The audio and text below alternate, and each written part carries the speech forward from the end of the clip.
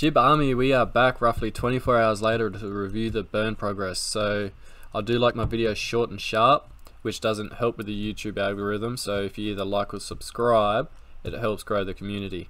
Now, none of this is financial advice, and you should really do your own research prior to investing in anything, especially cryptocurrency.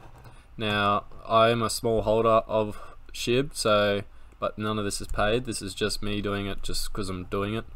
So we'll get right into it. Today's hodlers, 1,057,000. So we're up about 4,000 since yesterday, which is good.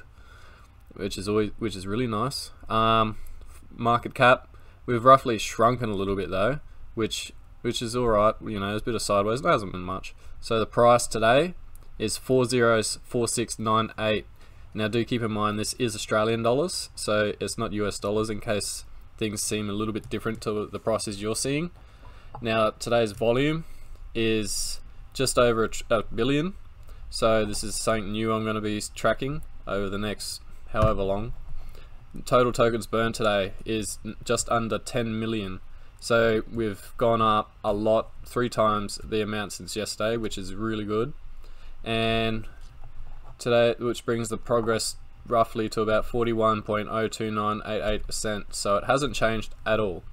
So none of this is to either hype you up, let you down, or, you know, we're not about to fucking 100x here, you know, go to the moon. But this is merely just facts and just seeing what the token does. Now, I get most of my information from the Etherscan. There's the holders, market cap, and also the CoinGecko. So see you in another 24 hours. Peace.